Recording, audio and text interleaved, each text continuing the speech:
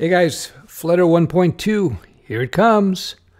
So a few months back, I don't know how many months ago it was. Could have been 2 months, could have been 4 months. I'm not sure. I did a video, I'm going to link it below. And I said, Swift is going down. And it got over 100,000 views. And a lot of Swift people were not happy about what I was talking about in the video.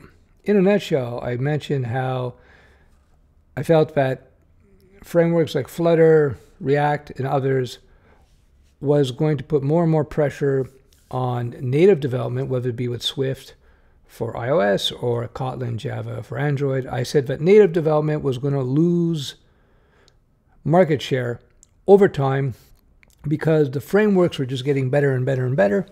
Frameworks like React Native or Flutter, etc. And so frameworks were just getting better. Smartphones were getting faster. So the difference in performance between native apps and non-native solutions was diminishing, not to mention just responsive websites. For my SaaS software, Studio Web, it's fully responsive. And because it's just videos and answering questions and so forth, there was no need to write a native app for that. And there's a whole bunch of other solutions as well. People are going to be asking me in the comments, what about this? What about that? Anyway, this is about Flutter because I specifically saw something interesting in Flutter because Flutter allows you to write cross-platform mobile applications, iOS and Android, using one language, Dart, one framework, the Flutter framework. It's created by Google. And what's interesting about Flutter, it compiles down to native. So you don't have a performance hit. So typically these type of frameworks have their pros and their cons. The cons are you don't have access to certain things that you might have access to with native in terms of hardware. As far as I understand with Flutter, you have access to everything. Apparently you have amazing flexibility. Their major concern, well, the Flutter nerds' major concern was to make the Flutter framework look really good, to give developers the ability to customize the look of their apps easily with the Flutter framework. That's something I hit on many, many videos, the difference between successful apps and not so successful apps these days. A lot of the times, besides just the basics of what the app does for you, is the UI. The UI has to be really good looking and has to be responsive. It has to be easy to understand. So having good control over the look and feel of your UX in your UI is very important. And apparently the Flutter people agree with that. And so they've put a lot of work into that. So they went from the beta, and I was talking about Flutter, I think it was still beta, and now it's at 1.2.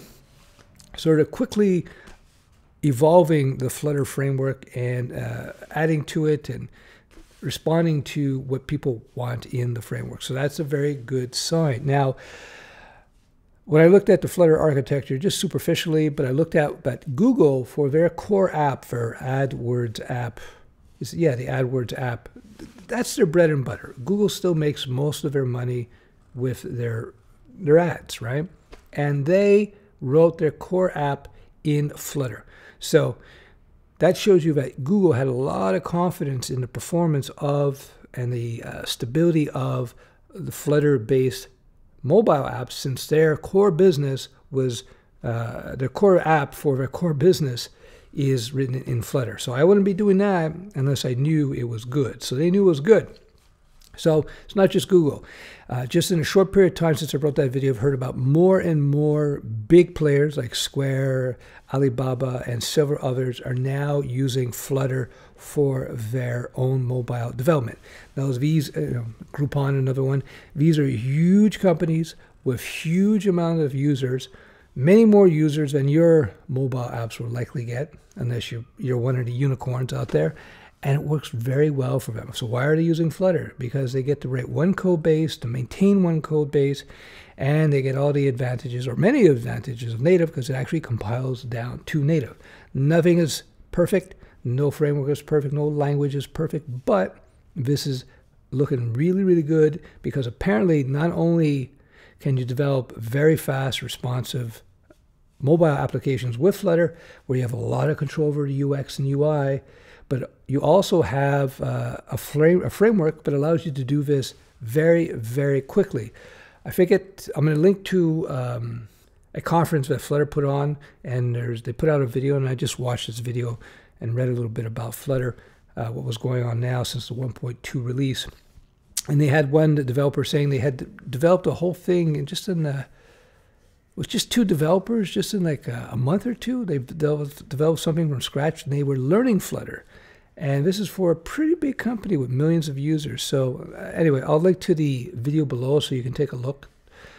And there you have it. So my prediction of a few months back, it looks like it's coming to pass even quicker than I had anticipated. Here's a general rule that I learned from the 1990s when I watched the development of the web space, the web application.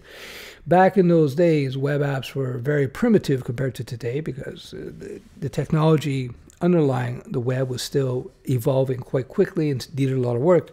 Nonetheless, what I saw how web apps quickly came to dominate the application development space because it allowed for cross-platform development with one code base.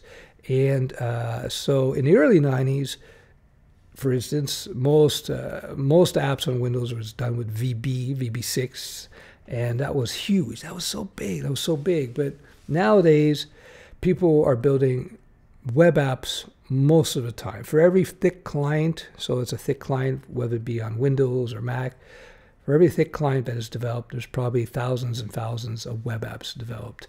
And that's because, again, one code base, one technology stack, well, for the most part, and you got a cross-platform functional application. Whereas if you write something native for Windows, yes, it's going to be faster. You're going to have certain more flexibilities in terms of what you can do, but all of a sudden you're just limited to Windows. You got to install it on Windows, blah, blah, blah. The web, you don't have to do that. Anyway, cross-platform, write once, more flexible technologies will beat out faster native when you have those types of advantages. So it's not exactly an apples-to-apples comparison when you compare the web stack versus non-native solutions like a Flutter, but nonetheless, I hope you understand the principle behind it.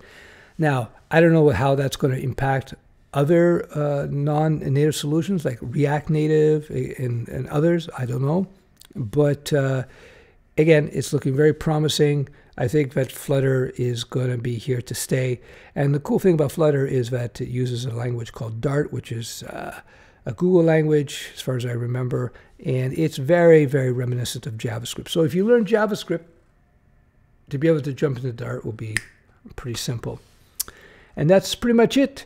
This is a little bit of nerd news. That's one of the things I intend to do more and more of coming this spring. And yeah, I'm just getting stuff done in the back office. Basically, we're just trying to get the final pieces of Studio Web 4, the 1.0 version out and running. And we have a couple of satellite projects that's based on the Studio Web 4 platform. Once that's all in place, then we roll out, and then you're going to see a lot more content coming out on a regular basis. All right, that's it for now. Talk to you soon.